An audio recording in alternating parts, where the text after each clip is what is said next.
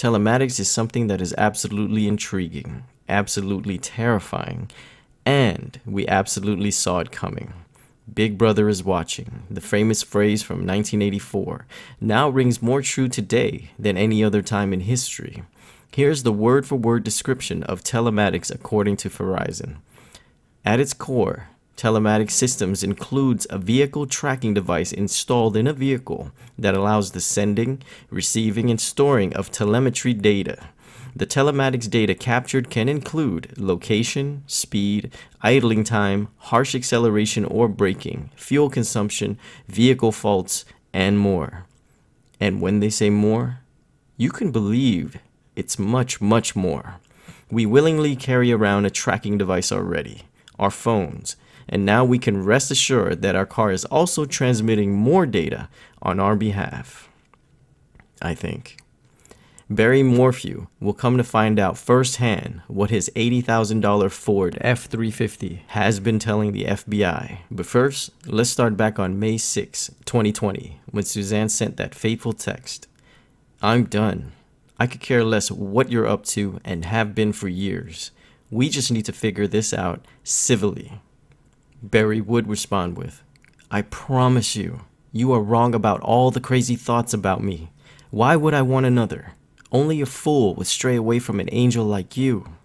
But it was over, no matter what Barry said. At this time, he didn't know that his wife was deeply in love with another man, so the futility of his words were still confusing, starting to eat at him. This wasn't the first time Suzanne brought up divorce when things were a bit shaky. Yet this time, he could feel it. She wasn't succumbing to his pleas, his threats, guilt trips. He's already used the gun to the head thing. So what was left? Pop quiz. What happens when you don't give a spoiled child what it wants? It gets mad. Same goes for the husband that is described as having a great tendency to overpower and intimidate people, especially his wife, Suzanne, whose sweet, passive nature contrasted his personality perfectly. In his favor, of course. But now, he wasn't getting what he wants. He gets mad. On May 10th, Mother's Day 2020, Suzanne goes missing and is never heard from again.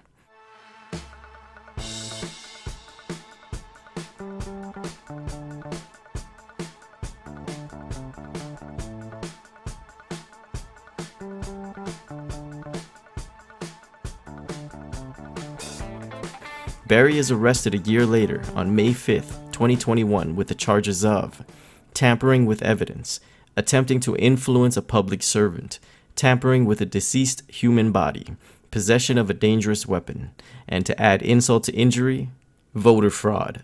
He made Suzanne vote for Trump.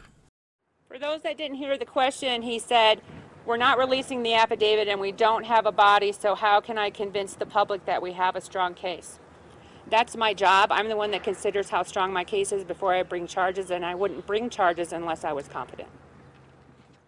The police affidavit was never released to the public, and in a 4-day preliminary hearing in front of a judge, we start to see the picture unfold.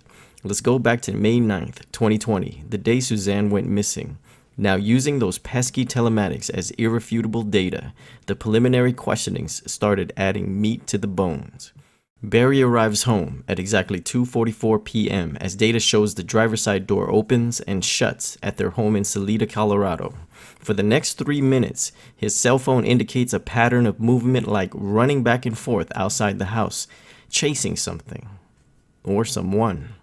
Oh, you didn't know that advanced GPS techs can track your movements down to, say, patterned running? Yeah, me neither. I guess cell phone tower pinging is so pre-pandemic. Barry would explain that those 3 minutes were spent shooting chipmunks with his .22 caliber. He brags that he's killed 85 of them. Like that's okay. At 2:47 p.m., his phone goes into airplane mode. Who does that? So what's significant about the timing of all this? Well, just as Suzanne was outside the house sunbathing, taking pictures of herself and sending it to her lover, Jeff, at about 2:11 p.m., 33 minutes prior to Barry arriving home. In all probability, she was still out there when he arrived. Jeff would respond several times to Suzanne shortly after. but she would no longer or ever respond again.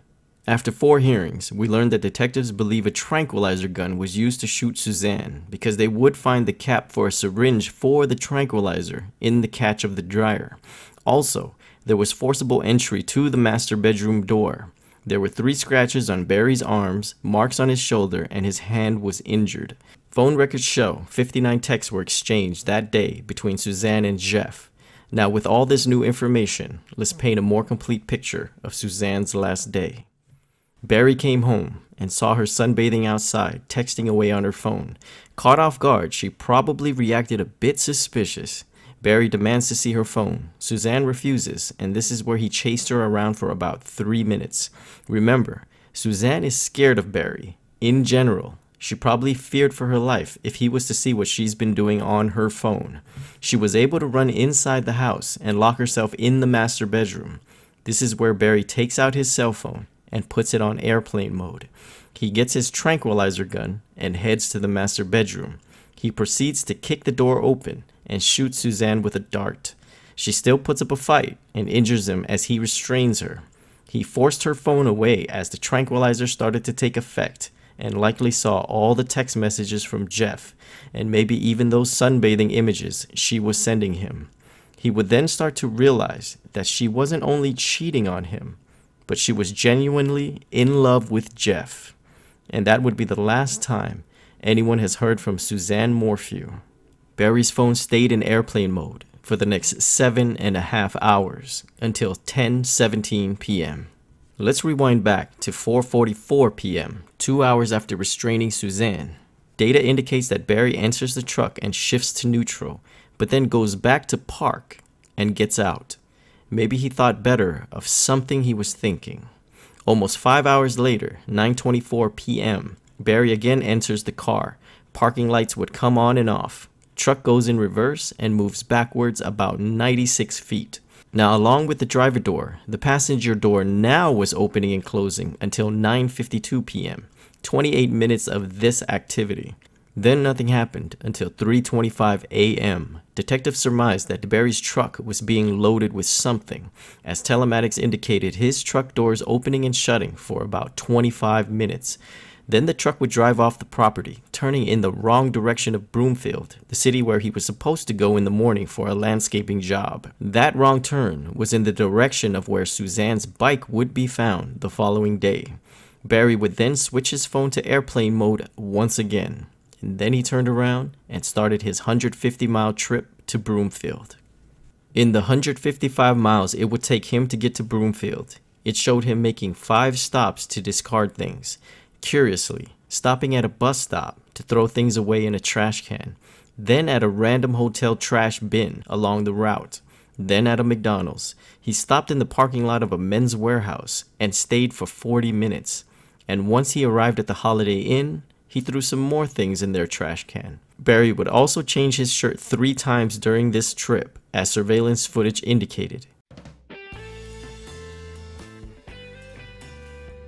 The following morning would be Mother's Day, so everyone, including her daughters, would be messaging Suzanne.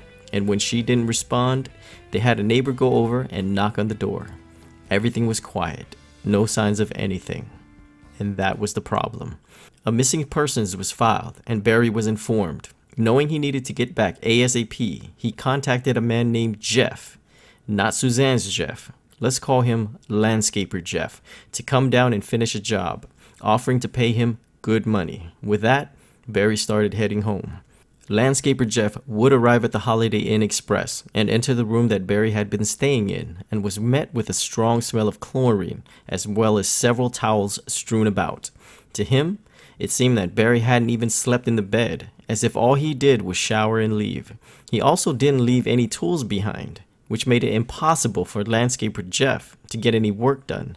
Needless to say, that pissed him off. The hotel could not account for the chlorine smell also, since they don't use it to clean their rooms, nor was the pool open due to COVID. But we must note that the room was directly above the pool. Now, once Barry was home, he would tell police that Suzanne had been riding her bike. She's been doing that every morning. He also suggests that an animal might have taken her, or she was kidnapped. or she was killed by someone she knew. Like myself, he said. Okay, I added that last part. Her bike was found later that day in rough terrain on a county road near the Morphew home. Detectives noted that there was an absence of skid marks or struggle, no significant damage on the bike. And they also said it looked like it was placed there instead of fallen there. Suzanne's brother David, hearing that Barry suggested an animal carried her away, knew that something was wrong because they were both avid hunters, and the simple fact that there was no blood or struggle should rule that out absolutely. And the bike should not look like it was just put there. It should have been mangled. Now let's get into some interesting facts and strange findings that also came out of the 4-day preliminary hearings. But first, be sure to hit that like button if you appreciate this content and subscribe for further updates on this case. Okay, when police locate Suzanne's bike, there was unknown male DNA on the handlebars and brakes. Suzanne's purse with her ID, credit cards and cash was found in her Range Rover. She also had a cancer treatment scheduled for the following day. In that Range Rover, unknown male DNA is found in the back seat. 3 partial DNA was found on the glove box, which linked to 3 unsolved rape cases in Arizona and Chicago. We can assume that these have not been elaborated upon because I think everyone is confused about this finding. Barry says his scratch marks were caused by trees when he was searching for Suzanne. Former FBI agent John Grusing said that the day after Suzanne was reported missing, Barry was heading back to Broomfield to see about that job he left, but he again turned in the wrong direction, the same direction Suzanne's bike helmet was found later. Barry claims that he was following an elk, hoping his antlers would fall off. This would be debunked as a lie by Undersheriff Warwick of Chaffee County, stating that the elk do not have antlers this time of year.